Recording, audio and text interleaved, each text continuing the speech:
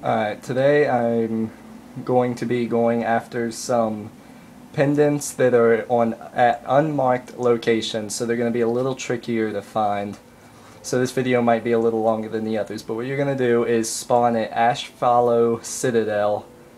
It's the quickest way I've found to get to it. I mean, Ramshackle's close, but this is quicker. So what you're going to do is you're going to spawn and you're going to head west. Directly west, and you're gonna eventually come across this little river with a waterfall right there.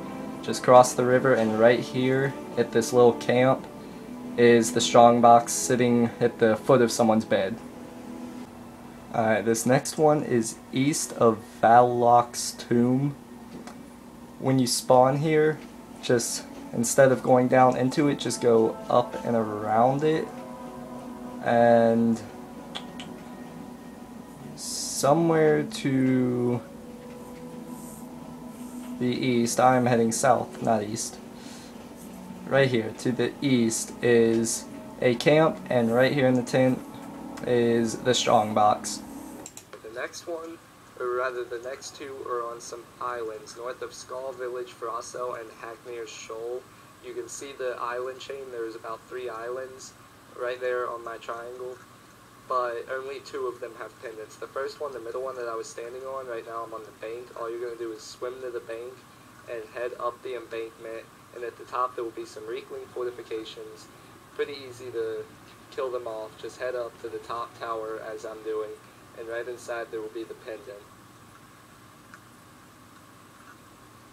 Now, this island doesn't have anything interesting per se, but the next island we'll be going to has these giant oversized Nirnroots, and when you pick them they give you about 2 or 3 Nirnroots apiece.